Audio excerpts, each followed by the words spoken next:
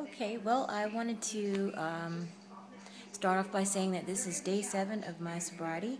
I have not taken a drink in 7 days, and I feel really good about that. I'm still working on getting into rehab because I want that structure and that clean time under my belt so that I can really fortify this change and get clean and sober once and for all. I really do need help. A lot of things have happened within the last 30 days. I've moved from Richmond, Virginia to Orange County with my mother, who happens to be my adopted mother, and she hasn't been in my life since I was 13. But this woman has made a total transformation, and she's sweet, and she's supportive, and she loves me, and she has done everything in her power to make me comfortable here in her home. She's cooked me breakfast, lunch, and dinner.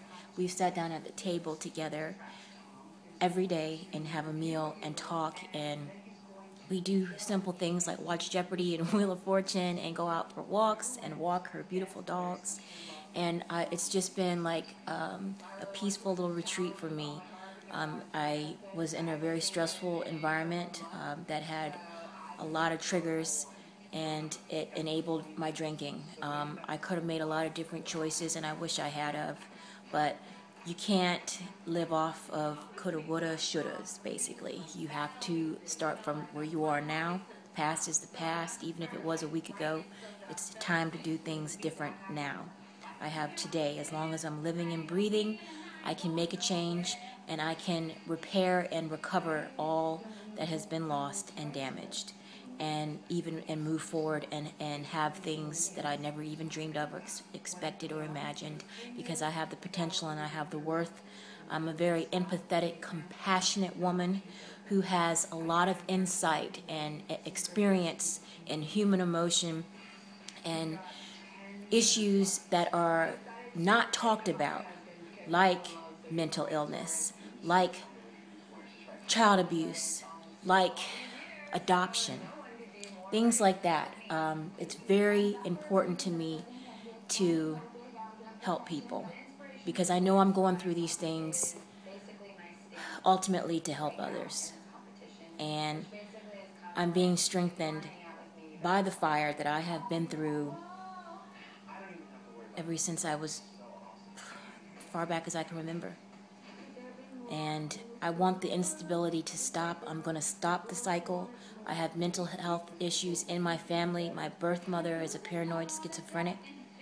I don't know about my birth father. There's 5 of us, 5 children that my mother had right here in the state of Virginia, and we were all taken from her due to her mental illness and drug abuse. And I do not have to pass down these traits to my son. And I was listening to a sermon by Joel Osteen the other night, and he was talking about passing down the inequity to different generations. For instance, Ernest Hemingway, an American writer, he killed himself, and I believe the 1960s or so, or 1980s, I'm not sure. Excuse me if I'm not saying it correctly. But his father in the 1920s killed himself. Ernest Hemingway killed himself. I believe his daughter killed herself, and there was another family member. So it was like the suicide gene, that if someone had stopped it, if they had gotten help and made the commitment to change, they could have stopped that. They could have deactivated that gene. My point is that, yes, I have mental illness in my family, but that does not mean that I have to be defeated by mental illness. It does not mean I have to be defeated by drug addiction, which is basically self-medication due to the mental illness. I do not have to be beat down and defeated. I do not have to pass this along to my son.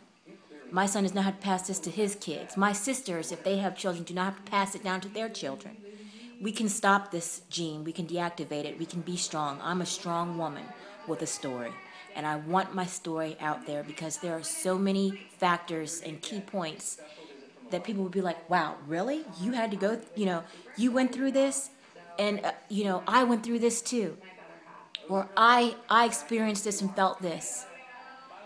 And I was alone and felt like no one else had been through it. I just want to help people. And I first have to help myself, because in that helping others will give me a sense of healing and closure. And I just believe this is my purpose. I've been through a lot of things. I've done a lot of things of self-destruction all the way, this path. And I want to get off this path, but I know that I went down it for a reason. And it's time.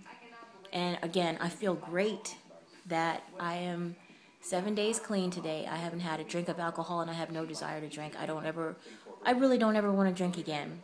And I know in AA, like the 12 steps, they say you can never have a drop of alcohol again. And it's hard for a person to say, oh, I'll never drink again in my whole life.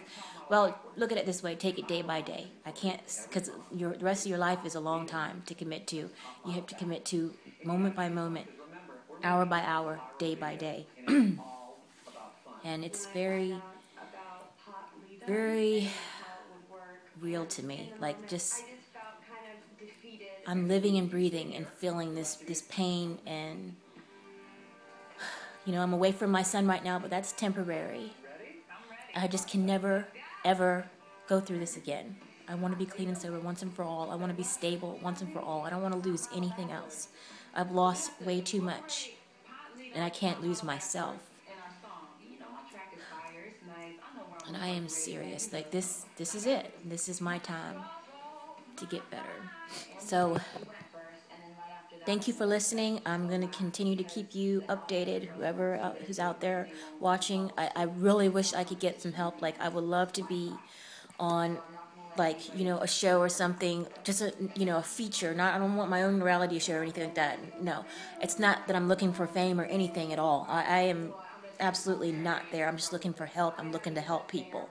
And I just, all the things I've been through, because there's a lot that I'm not saying that's defined me, but doesn't make me, because I have so much potential to be so much more. I just have to get through this, and I have to go through it in order to get out. And I understand that. You know, like, you know, Jana Van Zant on the OWN network has a show called Fix My Life. You know, like Discovery Health and Fitness. They have, like, other shows like, you know, Addicted. Just something.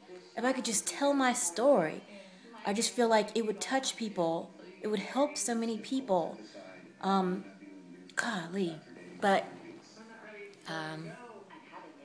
you know, and check me out on Facebook. You know, what I'm saying is real. Look at my updates. Look at my posts. It's from the heart. It's who I am. You know, my name is Michelle Ambers. I'm not afraid to give my identity. I'm not afraid of who I am as a woman. I am who I am. And I'm going to embrace all my flaws, my potential, and I want to live. I don't want to die. And on Twitter, it's LOVE, the number 7, and then 7 spelled out. I don't really tweet much, but, you know, there's a long history of a good 2-year Twitter history that you can just see my heart. It's not about fame. It's not. It's just about a woman pouring her heart out, just who she is. I'm not a bad person, and I'm not crazy. I've done a lot of things that I'm not proud of. I've hurt a lot of people that I never wanted to hurt. I've said a lot of things that weren't right, and a lot of things. But today is a new day, and I just want to pray for everyone that I love and care for, and I hope that you're okay.